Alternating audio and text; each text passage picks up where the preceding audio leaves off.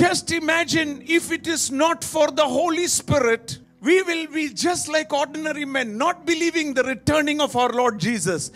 Today, the biggest hope that we have is that we are going to meet him face to face. പരിശുദ്ധാത്മാവില്ലായിരുന്നെങ്കിൽ നമ്മൾ മറ്റു മനുഷ്യരെ പോലെ മാത്രമേ ഉള്ളൂ. ഈ യേശു മടങ്ങി വരുമെന്ന് നമുക്ക് എങ്ങനെ വിശ്വസിക്കാൻ പറ്റും?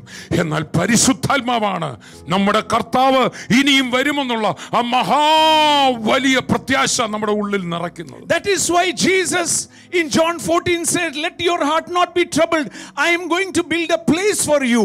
When the mansion is ready, I will come. Then he says, I will give you a helper who will remind you always that you are aliens in this earth. People are looking through the telescope to find aliens. The aliens is just standing next to them. അതുകൊണ്ടാണ് കർത്താവായ യേശു തന്റെ ക്രൂശീകരണത്തിന് മുമ്പ് ഇങ്ങനെ പറഞ്ഞു, നിങ്ങളുടെ ഹൃദയം കലങ്ങിപ്പോകരുത്. ഞാൻ പോകുന്നത് നിങ്ങൾക്ക് മാൻഷൻസ്, നിങ്ങൾക്ക് അവിടെ വലിയ കൊട്ടാരങ്ങൾ ഉണ്ടാക്കുവാൻ വേണ്ടിയാണ്.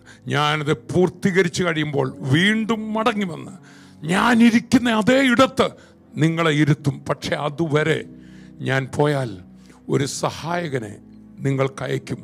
കാരണം എന്താണെന്ന് ചോദിച്ചാൽ, നിങ്ങൾ അന്യരും പരദേശികളുമാണ് ഇവിടെ. എപ്പോഴും ആ സ്ഥലം ഓർപ്പിക്കാനാ പരിശുദ്ധാത്മാവ്. ഇവിടെ നിങ്ങൾ ഏലിയൻസാ. ഇന്ന് പലരും ഏലിയൻസിനെ കാണാൻ ടെലിസ്കോപ്പ് വെച്ച് നോക്കുന്നുണ്ട്. നോക്കണ്ട, ഇവിടെയൊക്കെ സ്തോത്രം പറയുന്ന ഏലിയൻസ് നിങ്ങളുടെ അടുത്തൊക്കെ തന്നെ. For our citizenship is in heaven.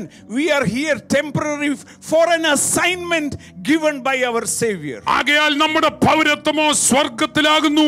അവിടെ നമ്മുടെ കർത്താവ് വരുന്നവരെ ഇവിടെ ഏൽപ്പിക്കപ്പെട്ട ഒരു വലിയ അസൈൻമെന്റ് ഉണ്ട്. അത് പൂർത്തീകരിക്കാൻ